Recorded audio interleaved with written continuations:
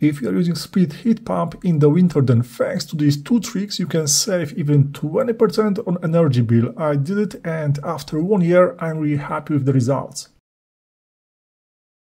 First trick, add extra insulation in the compressor compartment. Usually you can find this simple black material around the compressor, which is better than nothing but still not enough.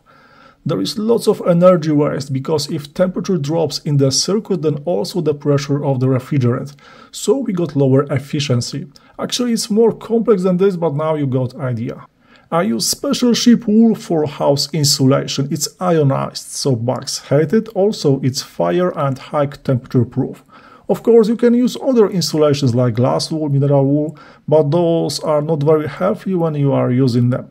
In my case, after over 1 year, sheep wool still looks like brand new. It was a decent choice. Is it really working? In my case, yes. I noticed that my split use around 15% less energy, but in real world, this idea is more efficient when it's getting colder outside. So if there is plus 5 degrees outside, then you will barely notice any difference. But if there will be minus 5 degrees outside, then the difference will be more noticeable.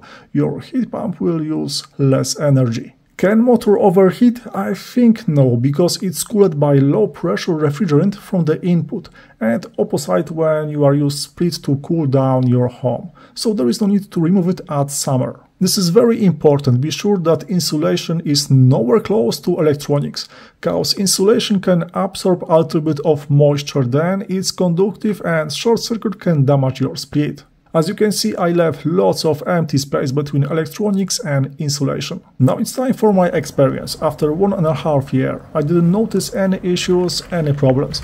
Just efficiency seems to be greater cause my split use less electricity. Is it safe to do? Hard to say. I didn't find any other person who did the same idea. So far I am really happy, but if I face any problems, you will find update in description or in pinned comment. Second idea is very tricky. If there is usually lots of snow at your location, don't bother.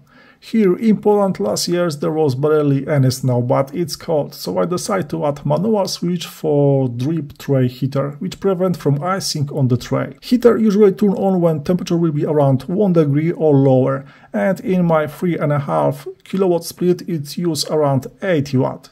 You can say 80 watt is like nothing, but if it works 24 hours, 7 days a week for 4 months, then you can imagine it could be pricey.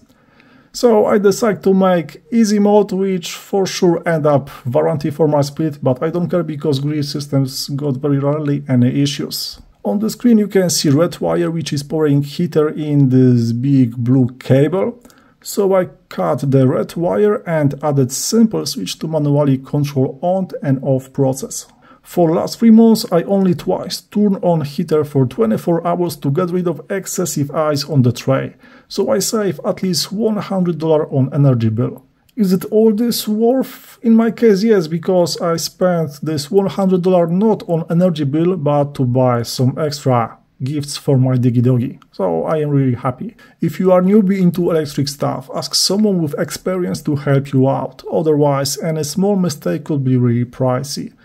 I just shared with you my idea, my experience from real world test. There is lots of videos where people just talk about their ideas but they never test it, so you have no idea what you can really expect. So bros, if you have any questions, leave it in comment section. I will back to you and try to help. See you in next one.